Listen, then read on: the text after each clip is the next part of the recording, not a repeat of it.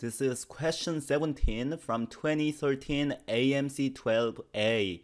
A group of 12 pirates agreed to divide a treasure chest of gold coins among themselves as follows. The kth pirate to take a share takes k over 12 of the coins that remain in the chest. Okay, let's stop for a moment and think about what's going on. So we have some amount of coins. Let's call the coins to be X. And the first pirate comes along and takes 1 over 12 of how many coins we have. So first pirate is going to come, take away 1 over 12, and you're going to have 11 over 12 of the gold left. Now the second pirate is going to come in and he's going to take 2 over 12 of how much we have, and whatever is going to be left is going to remain. And third pirate comes in, takes away 3 over 12 of what remains, and the process is going to continue until the 12th pirate takes away 12 over 12 or the entire thing that's left. So whatever left at the end, 12th pirate is going to take away. Okay, so that's how they are going to distribute it. Let's look at what the question is. The number of coins initially in the chest is the smallest number for which this arrangement will allow each pirate to receive a positive whole number of coins. What do they mean by that? Let's say we have 13 coins to begin with.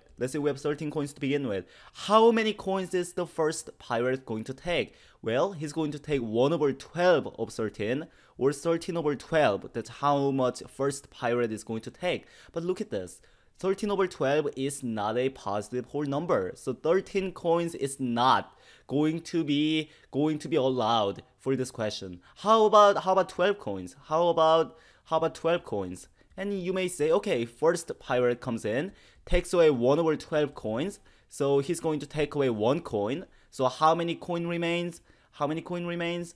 Well, exactly 11 remains. 12 minus 1 coins remain. Now the second pirate comes in, trying to take away 2 over 12 of these coins.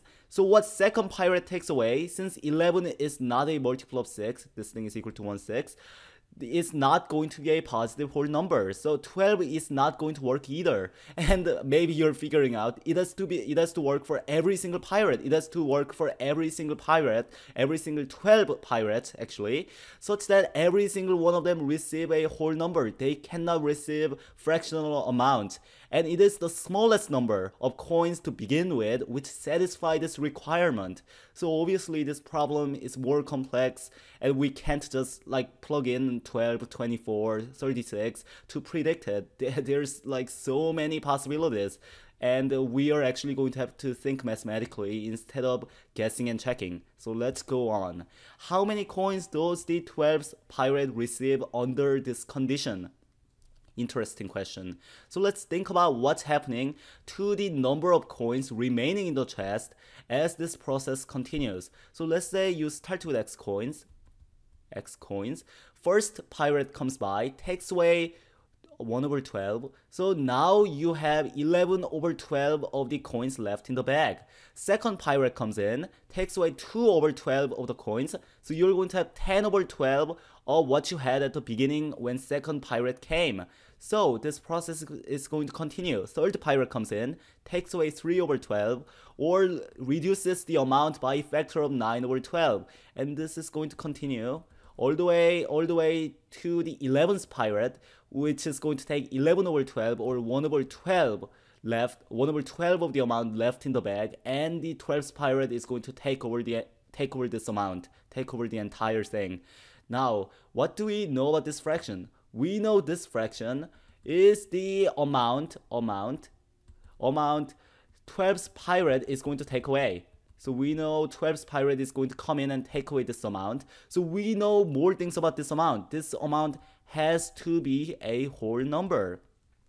Okay, so how can you find some X that satisfy this? Or how can you find the value of the entire expression with smallest value of X that satisfies the constraint of everything being a whole number? And let's think of it like this. We have X times 11 factorial up top. Let me just rewrite it. 11 times 10 times all the way to times 1. And we have 11 12s down below. And for 12, you may know the prime factorization is 2 squared times 3 because 12 is equal to 4 times 3. So down below, we have 2 times 11 or 22 2s and 3 times 1 times 11 or 11 3s. So every single 2s and 3s on top of it has to cancel out with every single one of these 2s and 3s for the entire fraction to be an integer. That's telling you the lowest possible value of x is going to contain how many 2s and how many 3s needs to balance this equation out. If this part contains, let's say it's probably wrong, 5 2s, x is going to contain 17 2s, so we have 22 2s up top and they are going to cancel out and you are going to have integer value for the entire thing. So you know every single 12 to the 11th is going to cancel out with every single 2s and 3s on the numerator of this fraction. So what's going to be left? What's going to be left is 3. Oh no, the 3s are going to cancel out, my bad. 5 is going to be left. And how many 5s? Well, 1 5 from 5, 1 5 from 10, which is 2 times 5. So 2 5s are going to be left. 1 7 is going to be left. 1 11 is going to be left. So that's our answer. Our answer is 25 times 7 times 11, or 2 times 7 is 14, 175 times 11, or 5291, 1925 coins at the end. And which one of our answers satisfy that? 1925. The answer is D.